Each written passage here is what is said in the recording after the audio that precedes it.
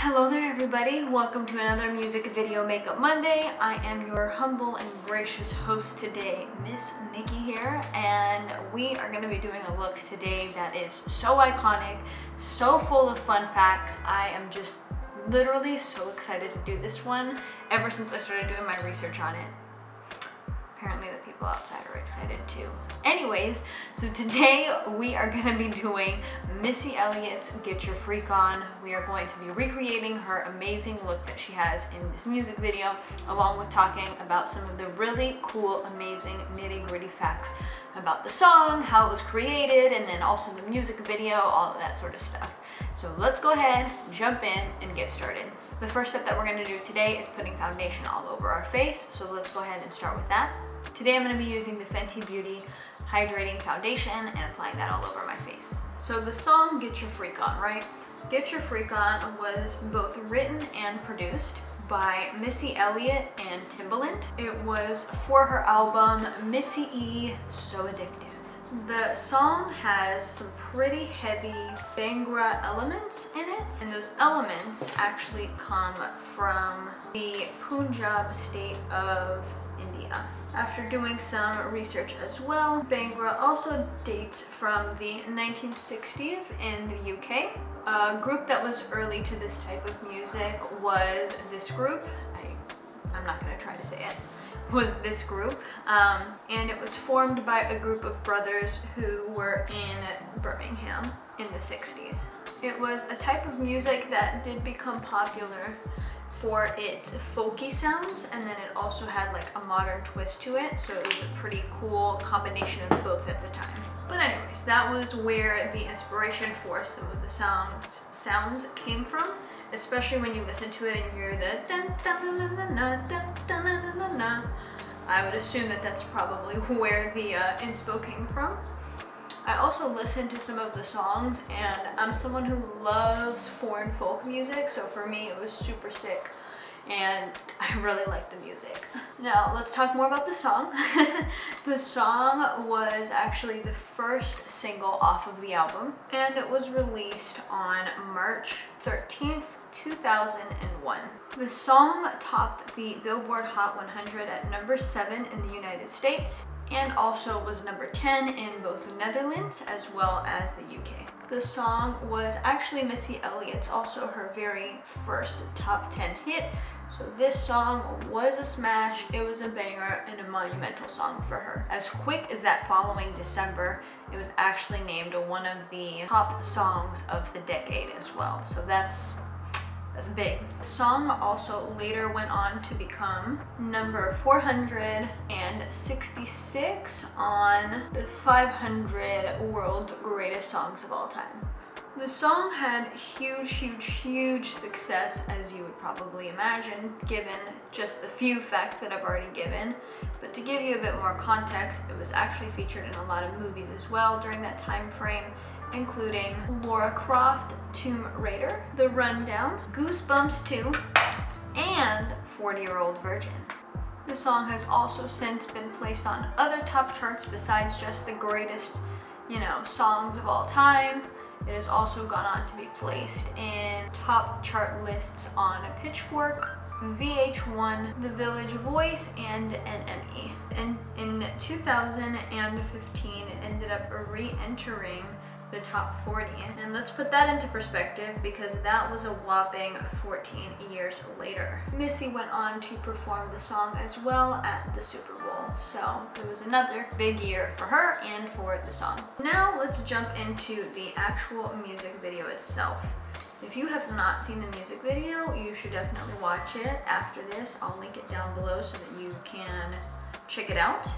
But the music video and the song itself starts off with a line that I had no idea what it meant, and I would just kind of re-say it as a kid, thinking that I knew something, and now I know the actual facts. But the line that the song starts off with is Kore karamina de mecha kucha odote sawago sawago. I'm saying it wrong still. In Japanese, however, what that means is everyone start dancing wildly. Let's make some noise. Let's make some noise. The music video itself was directed by Dave Meyers and had quite the star-studded cast. The music video features, of course, Timbaland, also has Ludacris, LL Cool J, Ja Rule, Busta Rhymes, Master P, Little Romeo, Spiffster, Eve, Nate Dogg, and Nicole Ray. The music video starts off in what looks to be something kind of like a sewer. Honestly, I couldn't tell, but it looks kind of sewer-like to me, but a more nice-looking sewer. It's like a, I don't know how to describe it, but if you watch it, you'll see. It's kind of like a sewer, and it just has like a giant pipe in it. There's a lot of greenery. There are a bunch of dancers down there. Obviously, Missy Elliott's down there singing. Everyone is dancing, having a beautiful time. Missy goes through a total of maybe 3 to 4 outfit changes. For the most part, her makeup stays the same the entire time, but the lipsticks do change. Next, we're gonna add a little bit of eyeliner, so I'm gonna not talk probably during this point. When you do the eyeliner, just have it be on the top, and then you can also line the bottom. In the music video as well, Missy wears a few different outfits, and like I said, a few different makeup looks. For the most part, the eyes are the same, but the lips change. She has a bunch of different dancers. She continues to kind of walk through like an abandoned underground where there's just a lot of dancers down there who have body paint on, who are looking pretty interesting, and just people are kind of coming from the ceilings and they're just like dropping down. There's just greenery everywhere, and it's just, I don't know, it's like an eerie mood, but at the same time it's a uplifting mood, since you know that the song is so fun. When it comes to creating these music video makeup looks, I always have an incredibly difficult time finding who the makeup artist is for these looks. A lot of these older productions, you actually don't find them. I don't know how to describe it, but it's just, you can research, but I'm just never able to find who does these works. But for this one, I lucked out majorly. And the makeup artist who did all of her iconic looks for this look was a man by the name of Billy B, or Billy Brassfield. He is a very, very famous makeup artist from back in the day. Still does makeup to this day, but a lot of his looks come from a lot of classic music video and just production looks from this time frame. So to say the least, I was very excited that I was able to find him. For her lips, we are going to go ahead and line them and do a little bit of a filling action to the best of our abilities. We're going to recreate the red look, not the other colors today, just the red look. So today I'm using a NYX Professionals Lip Liner, and I'll show you how I'm doing it, but I'm going to be quiet during this time because you can't talk and do lip liner at the same time.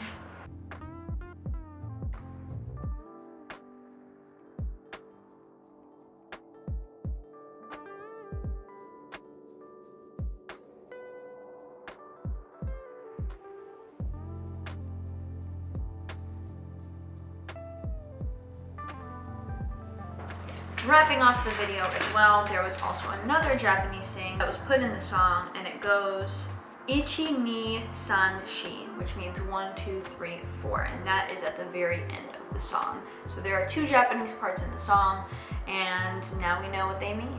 So that's pretty cool. So overall, this song had inspiration from both the Indian side of things as well as the Japanese side of things.